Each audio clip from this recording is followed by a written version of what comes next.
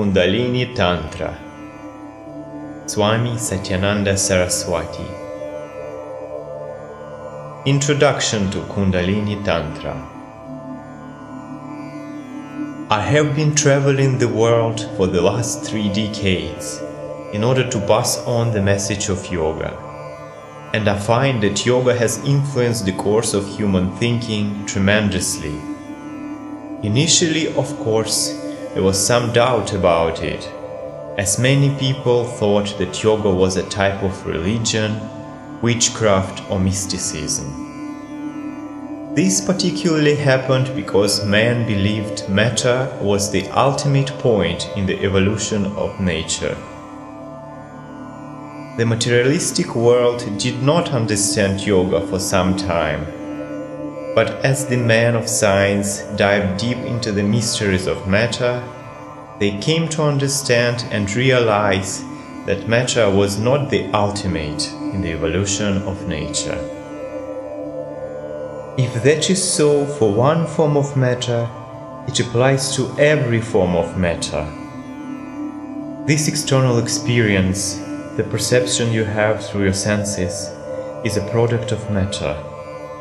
Even your thoughts, feelings, emotions and cognitions are products of matter. Therefore, they cannot be absolute and final. This means there must be another realm of experience. And if there is another realm of experience, it must be possible to transcend the present limitations of the mind. The mind is also matter. It is definitely not spirit. So the mind can also be transformed and made to evolve. People have begun to realize and experience this in the last few decades. And in my opinion, this marks the end of one era and the beginning of another. For those who have knowledge of science and the nature of matter, it is not difficult to understand exactly what inner experience is. An inner experience is the manifestation of a deeper level of oneself. Dream, of course, is an experience. Your dreams may be schizophrenic, but that is an expression of your own self. Thought is also a concept or expression of your own self. A piece of music is an expression of yourself, whether you compose it or just admire it. A painting or sculpture is a concept of yourself, whether you create it or just admire it. That means the external world is a manifestation of your inner experience. And you can improve this experience to any extent. You can also bring about deterioration of this experience. When everything is hopeless outside, that is your experience of yourself. And if everything is beautiful outside, that is also your experience of yourself. In the last few decades, yoga has helped millions of people improve their concepts of themselves. Yoga realizes that man is not only the mind, he is body as well. Therefore, man does not experience happiness only through the mind. The body is also real, and it is a part of his personality. Just by improving the condition of the body, however, man will not necessarily enable his mind to experience happiness either. This is because he is not only the body and mind. He is emotion and desire as well. He is something beyond the mind or psyche. Therefore, yoga has been designed in such a way that it can complete the process of evolution of the personality in every possible direction. That is why yoga has so many branches: Hatha Yoga, Karma Yoga, Bhakti Yoga, Raja Yoga, Jnana Yoga, Kundalini Yoga, and so on. A combined, integrated practice of yoga in one's life will definitely ensure a better quality of experience within you and without. Every seeker and practitioner on the path of yoga must remember that the various paths of yoga are to improve the quality of head, heart and hand. However, yoga does not end with the development of the personality. One level of the personality is dependent on this mind, this body and these emotions.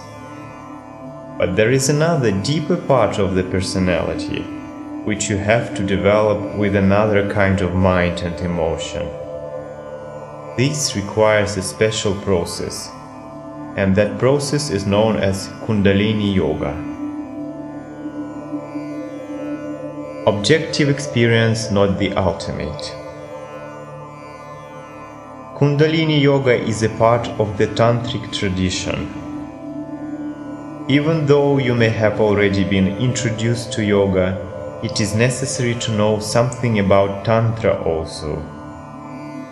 Since ancient times, the wise men have realized that mind can be expanded and that experiences do not necessarily depend on an object. This means that if somebody is playing music, I can hear it, and if somebody has painted a picture, I can see it. But I can also see if there is no picture, and I can hear if there is no music. This is also a quality of man's personality, which has been ignored in the last 150 to 200 years. Tantra says that the range of mental experience can be broadened. With the help of the senses, your mind can have an experience based on an object. There can be an experience within the framework of time, space and object. But there can also be an experience beyond the framework of time, space and object. The second form of experience can happen when the present mind expands beyond its given definitions and borders. And when this experience occurs, energy is released from yourself. For hundreds of years, people have been talking about an experience called nirvana, moksha, emancipation, self-realization, salvation or liberation, without understanding it properly. Yogis call this experience samadhi. Although many people think that in samadhi or nirvana everything is completely finished, it is definitely not a process of quitting the world. Nothing finishes. Only one level of experience ends, but then another begins. Since the dawn of creation, the tantrics and yogis have realized that in this physical body there is a potential force. It is not psychological, philosophical, or transcendental. It is a dynamic potential force in the material body, and it is called Kundalini. This Kundalini is the greatest discovery of Tantra and Yoga. Scientists have begun to look into this, and a summary of some of the latest scientific experiments is included in this book. We can see from this research that science is not actually going to discover anything new in this field. It is only rediscovering and substantiating what yogis discovered many centuries ago. A universal event. The seat of Kundalini is a small gland at the base of the spinal cord. With the evolution of the natural forces in man, this gland has now come to a point where man can explode it. Quite a number of people have awakened this supernatural force, and they have been called rishis, prophets, yogis, siddhas, and various other names according to the time, tradition and culture. In India, the entire cultural setup was once organized to facilitate this explosion.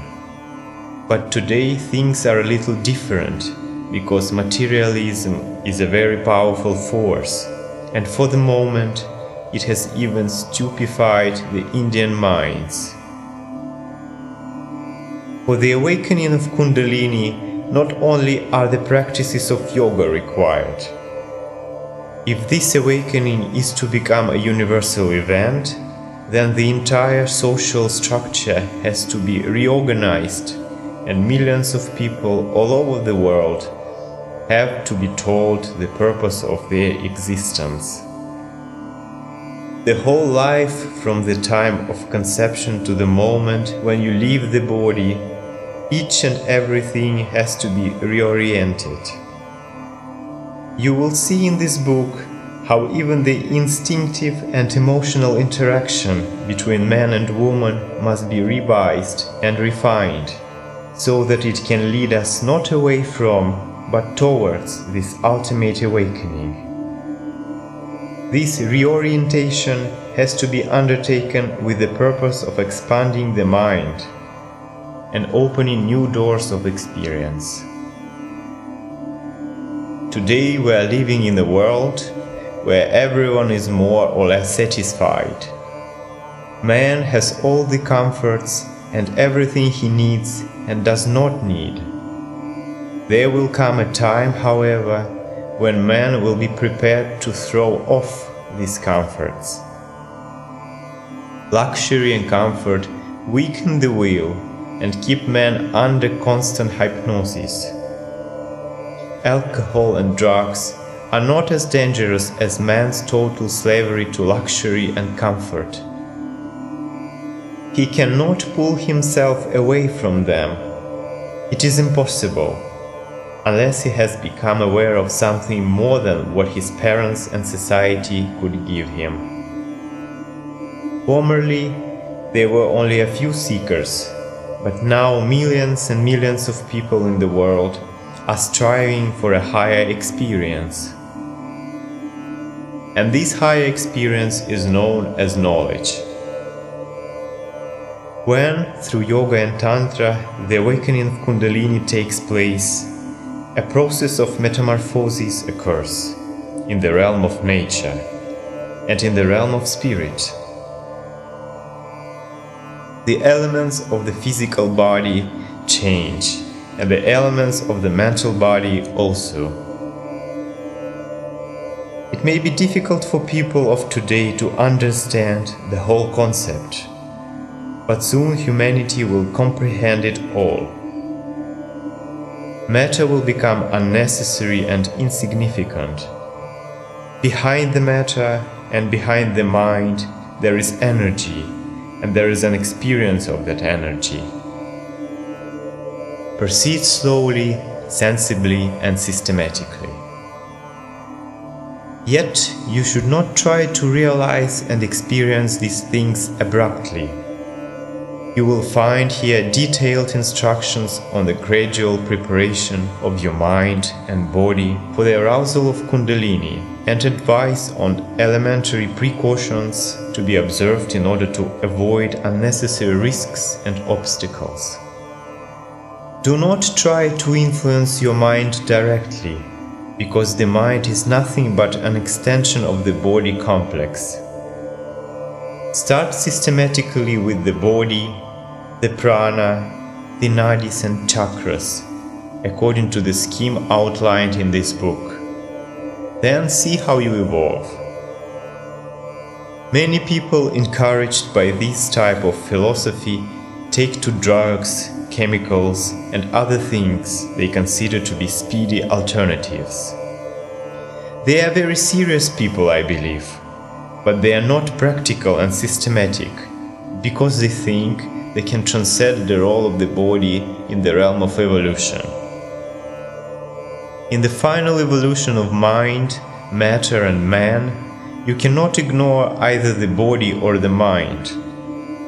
You cannot even ignore the nose, the stomach or the digestive system. That is why this transcendental philosophy begins with the basic considerations of diet and yogic physiology that you find discussed here. The discovery of the great energy began with matter. Did nuclear energy descend from heaven? No, it evolved from crude matter.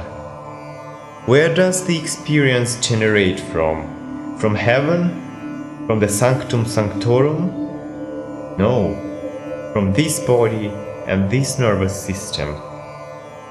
That is how you should be practical and sensible. This book presents a systematic and pragmatic approach to the awakening of Kundalini.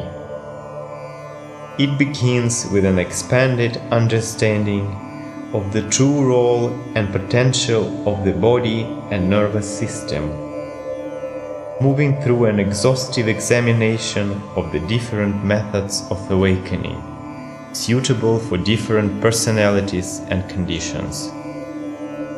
You will find clear and direct instructions on the actual yogic and tantric techniques to be practiced towards this goal, together with a map of possible experiences you may encounter as the practices mature, so that you can sustain this great awakening and integrate it into a more conscious and creative way of life.